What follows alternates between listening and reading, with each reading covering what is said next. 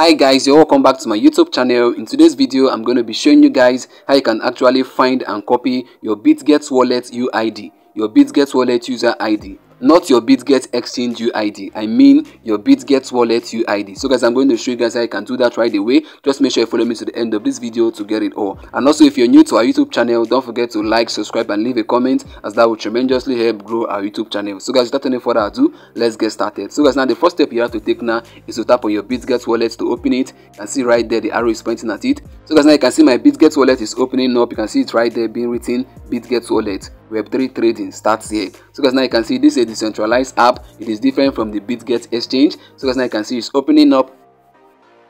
So guys, now you can see I've opened up my Bitget wallet. So guys, now the next step you have to take now is to make sure that home is selected. You can see there the arrow is pointing at it down there at the bottom left corner. Make sure you tap on home. Then after that, what you have to do now is to tap on the menu icon at the top left corner. You can see there the arrow is pointing at it. So let me tap on it.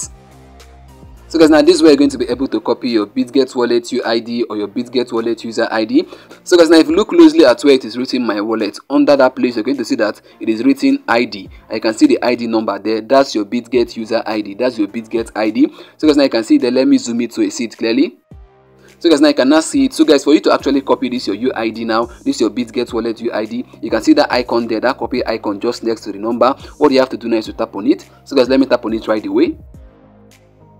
So guys, now you can see at the top copied. So guys, now this is how you can actually copy your Bitget wallet UID, your Bitget wallet user ID. So guys, now I've come to the end of this video and I believe you got value from this. If you did, do it to like, subscribe, and leave a comment. And also, if you're new to our YouTube channel, don't forget to hit the bell notification so that whenever we release new videos like this one, you're gonna get notified. See you on our next upload. Bye.